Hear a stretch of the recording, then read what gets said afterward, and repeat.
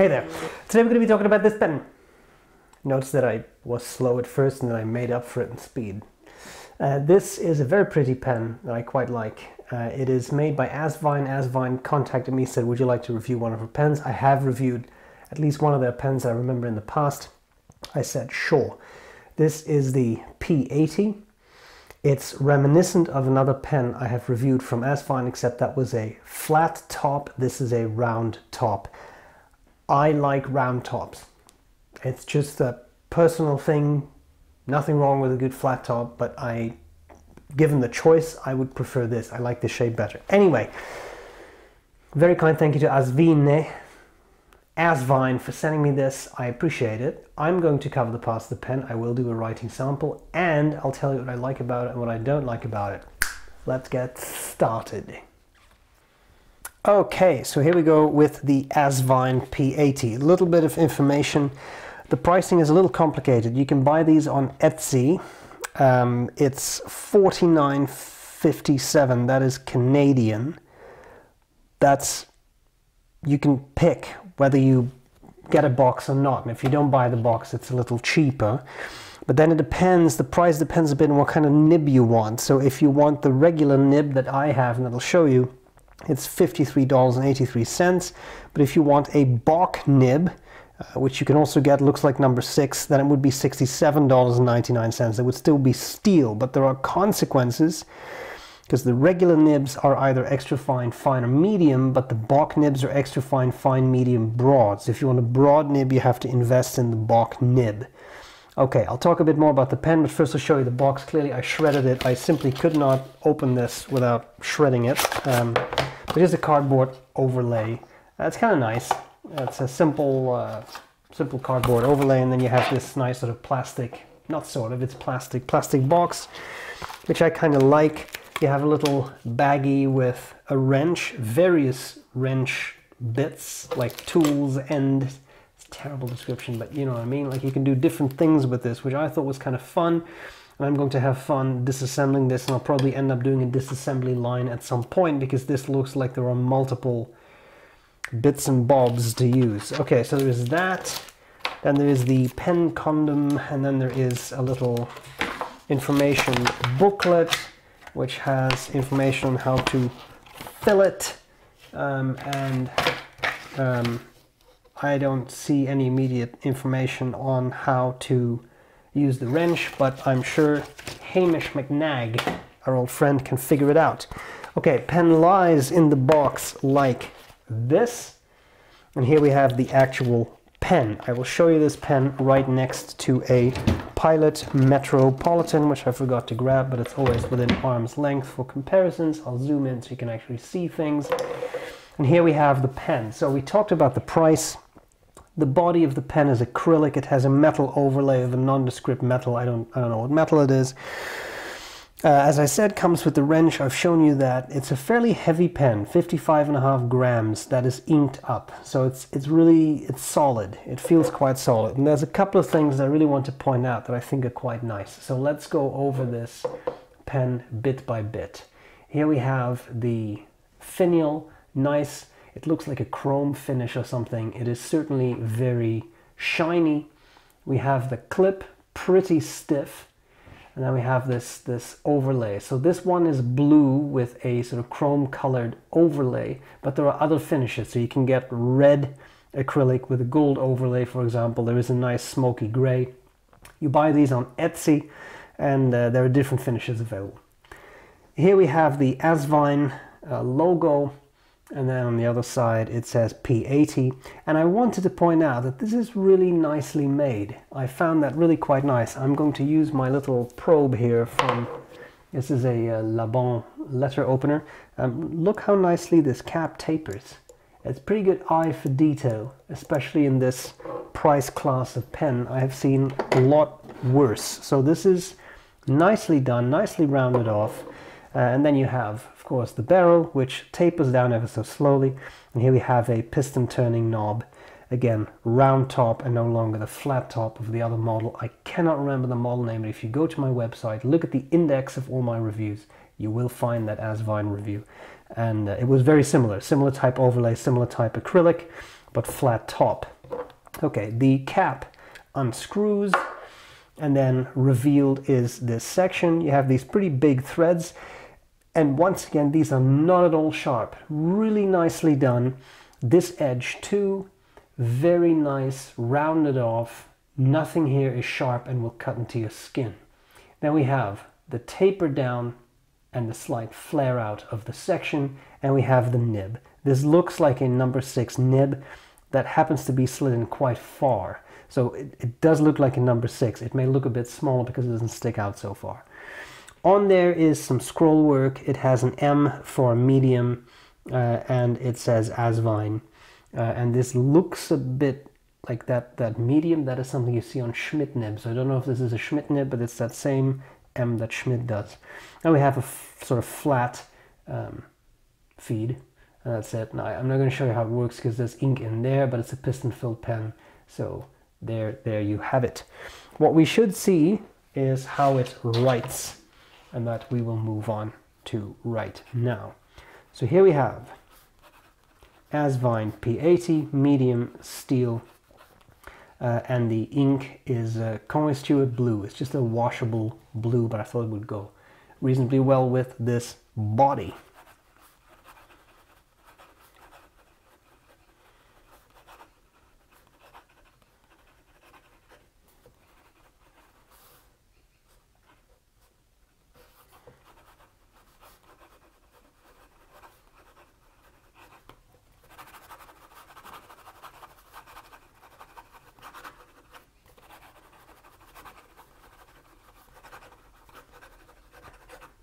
I will say it's a slightly drier ink. You saw the 2 skips. There was one here and there was one there. It's not the wettest pen I've ever used. It's a slightly drier ink. I don't find it too dry. It writes without pressure quite nicely. Not there. Okay. It writes without pressure quite nicely. Could be a little bit wetter, but that's easily fixed. It's not the absolutely smoothest nib I have ever used in the history of fountain pens, but it's by no means scratchy. I might smooth it out a little bit.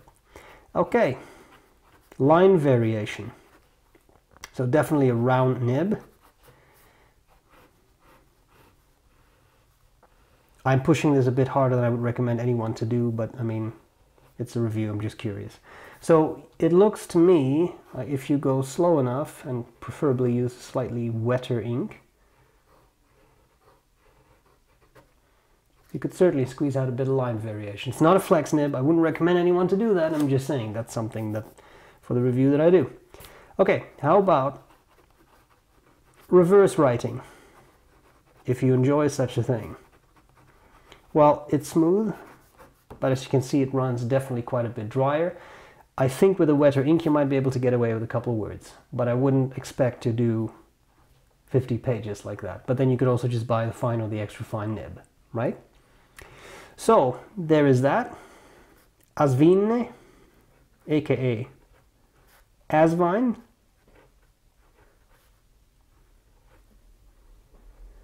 Let's talk about likes and dislikes for the P80.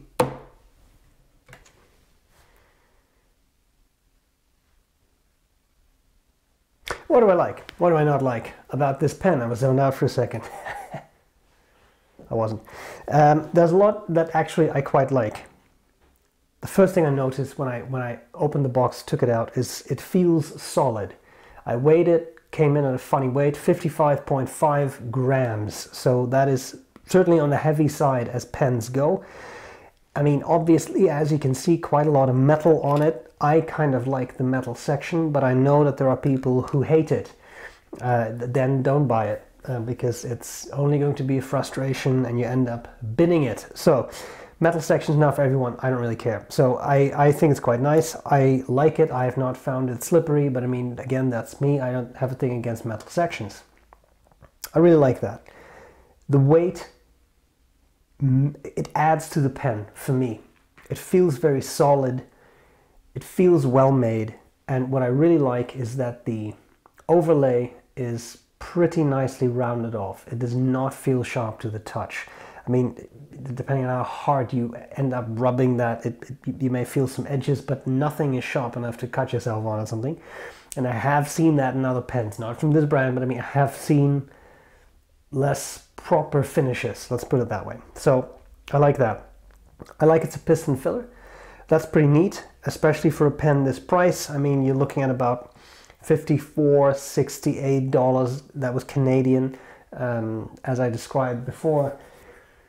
Depends a bit on the finish, whether you want a box or not. I also really like that they give you an option to just not buy a box. And you get a little bit of a discount. And it's just, why, you know, if you don't need the box, why get it? You know, if you just want the pen. I think that's pretty neat. I think it's a fair price, and I think it's especially a fair price for a solidly made pen with a piston filler, large ink capacity. I mean, that's quite a lot of ink that goes in there. Looks good, feels good, writes pretty nicely. I think that price is pretty fair. I also really love that you get a wrench with the pen to disassemble it. There are companies that make you purchase that as a separate thing. I like that they just throw it in. That makes an even more complete package, and I do really appreciate that. Solid, heavy, well made. Things I don't like so much. It's not the smoothest writer I've ever seen. It's not scratchy, it's not unpleasant, but it is. I have seen smoother nibs. So this might be something I would smooth out a bit for my use, but again, it's very subjective. Some people love that kind of feedback. For me, it could be a little bit smoother. Doesn't post, at least not securely. I mean, you can sort of, kind of make it work, but it's not super solid, I have found, unless you really push it, and then I'm afraid I would crack the acrylic on the inside, so I'm trying to not do that. To be fair, if you were to do that, that sort of thing happens. You would end up with a very big, heavy pen. Oh, this is cracked. No, it isn't. No, everything's fine. If you were to do that, I'm just going to do the half twist thing that sometimes works. Like, you would end up with a very big pen. It's very top heavy. I'm not saying you would really need to post this, but if you some people absolutely must post each pen, well, you can't buy this. It's that simple. Besides that, I think that's all I have. Solidly made pen, fun pen, looks nice. If the chrome is not your thing, you can get a gold overlay. If the blue is not your thing, you can get other colors. There's a nice sort of smoky gray, there's a nice red. The red and gold look quite nice, but I personally prefer the blue and silver. I just like that color combination. So there's different options, box, no box, etc. I love it. I think it's great. So, nice pen. Thank you to Asvine for sending me this. I really appreciate it. I hope this was useful, and I'm glad to see you later.